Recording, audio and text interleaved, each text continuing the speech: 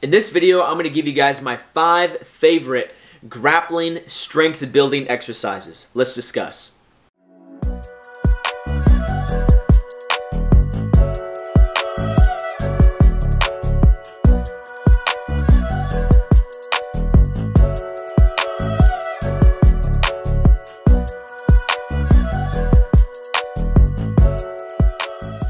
What's going on, guys? My name is Josh Setledge. I am the BJJ Strength Coach.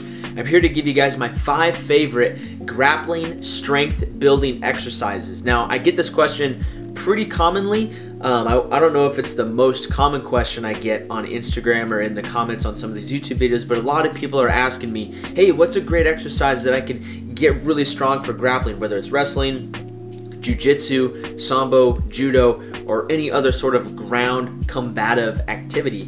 The very first exercise, if I were to say like my all-time favorite grappling strength building exercise, that's going to be the Zercher squat. Now, I guess you would say there's another variation of the Zercher squat where we sit to a box or squat to a box called the Zercher box squat. Both are amazing, incredible exercises, and here are a few reasons why. The Zercher squat is great because the bar is in front of your body and you have to get into this double underhook position to stabilize and hold the bar.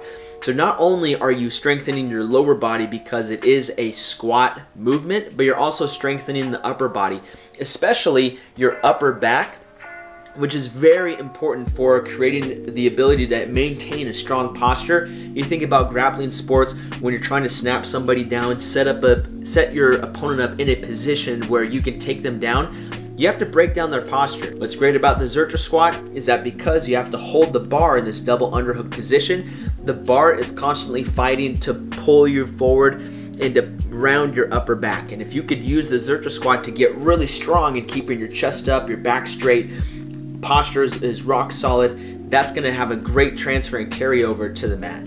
Now, the Zercher squat is a great exercise because it also trains the posterior chain. The posterior chain is kind of the center of all athletic movements. Those giant muscles in the back of your kind of like the middle to your lower body, those giant muscles are huge when it comes to sprinting, when it comes to takedowns, jumping, lunging, just being explosive, and really any sort of athletic movement.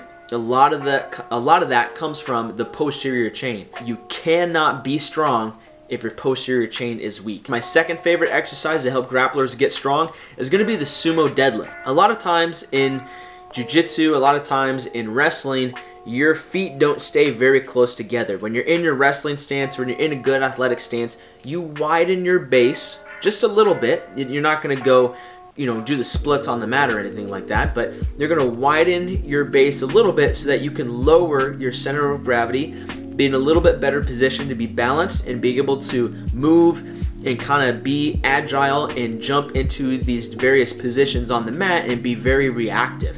Now, the sumo deadlift is great because it helps strengthen the hips, the glutes, and the adductor, which are huge for finishing strong on takedowns, huge for guard passes, huge for any type of guard game where you like to set up a lot of sweeps or maybe try to throw up a lot of submissions off bottom. Training your hips and strengthening your hips is one of the most important areas for you to be strong on the mat. There's also a lot of variations of the sumo deadlift that you can do. You could do a sumo deadlift off blocks where you shorten the range of motion a little bit. You can do deficit sumo deadlifts where you increase the range of motion a little bit.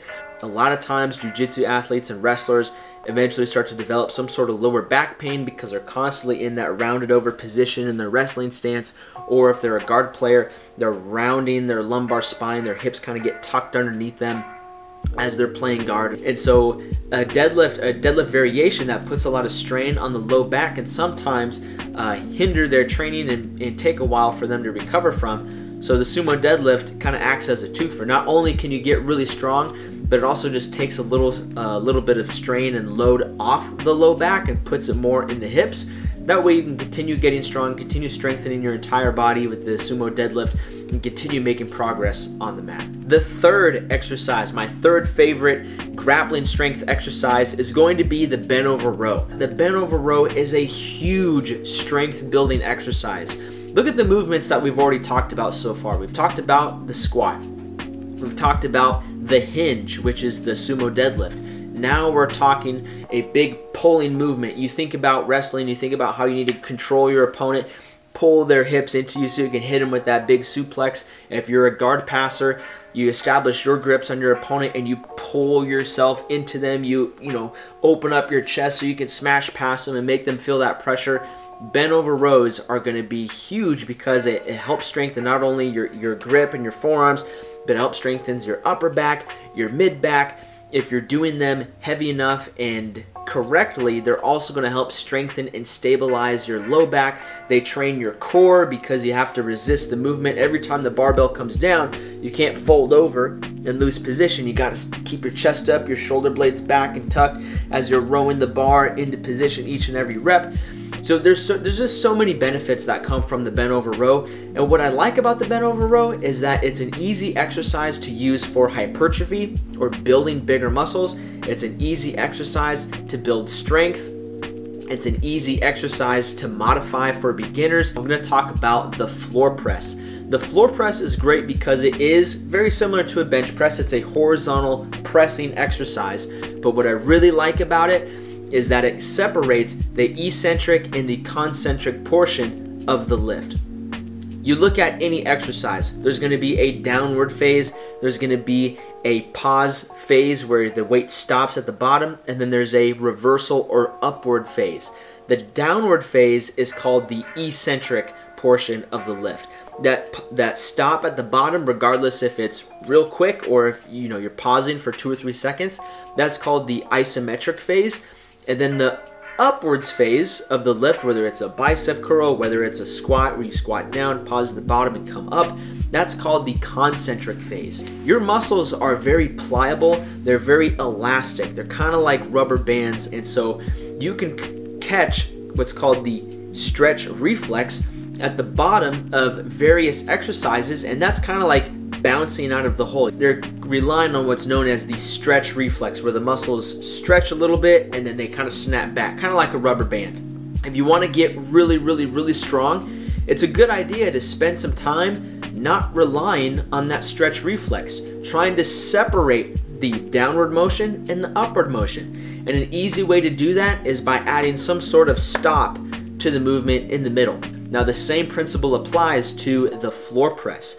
When you come down on the floor press, you can't bounce it off your chest. You can't, count on the stretch reflex of your pec to stretch across and boom, kind of slingshot it back up. Slingshot it back up. See what I did there? Grab a slingshot at markbellslingshot.com. The floor press takes that away. When you come down, you have to stop, and then there's no bounce. You have to generate all that force and all that power to press the bar back into the top position all on your own.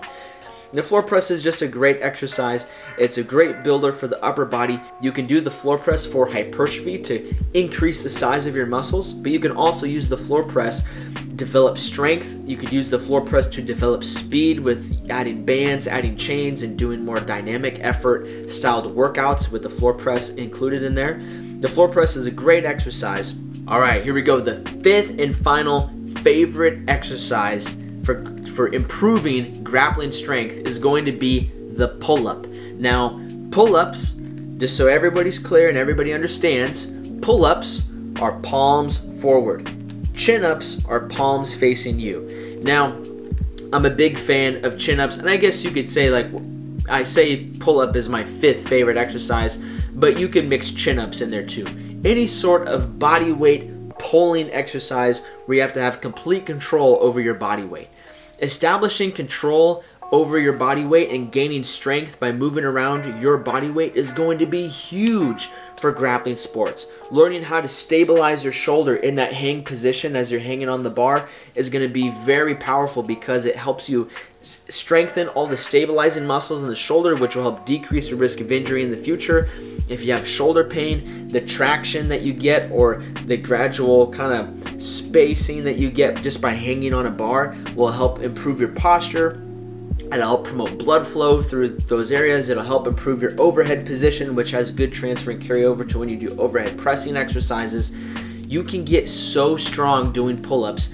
It is unreal. your grip is gonna get stronger. Your biceps are gonna get stronger. Everybody wants strong biceps, right? Your back is gonna get just freaking crazy strong with pull-ups.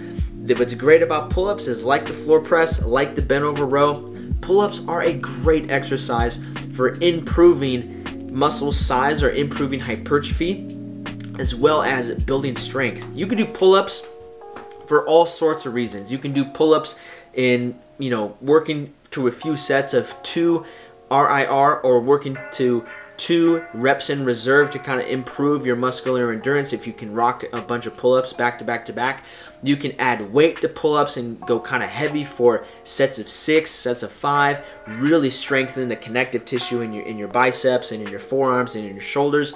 The pull-up is a great exercise.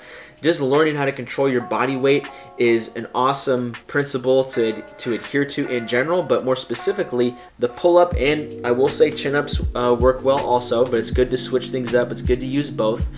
They're just a great exercise for grapplers. Your grip is going to get stronger. You're going to decrease your risk of injury. Your upper back is going to get stronger. All right, guys, catching the theme here. Posterior chain needs to be strong. Your upper back needs to be strong. Your grip needs to be strong for what you need to do on the mat when it comes to jiu-jitsu and wrestling. That's all I got for you guys today. Thank you so much for watching. My name is Josh Setledge. I am the BJJ Strength Coach. Be sure to subscribe to the channel, turn on that notification bell, like this video, and if you could do me a huge favor, share this with some of your training partners. If you guys are kind of struggling right now because you aren't able to train as often, or they aren't doing as many competitions as they were before, use this time as kind of like your off season to get stronger, and share this video with a training partner. Maybe you guys go to the gym together, work through some of the exercises that I just listed out for you. If you're interested in a free 4-week, 2-day training program, it's 2 days a week for 4 weeks. It's a full body strength program that I've created for grappling athletes. If that's something you're interested in, just click the link in the description below on this video, and I'd love to send that over to you guys. Thank you guys so much for supporting the channel, and I'll catch you guys later. Peace.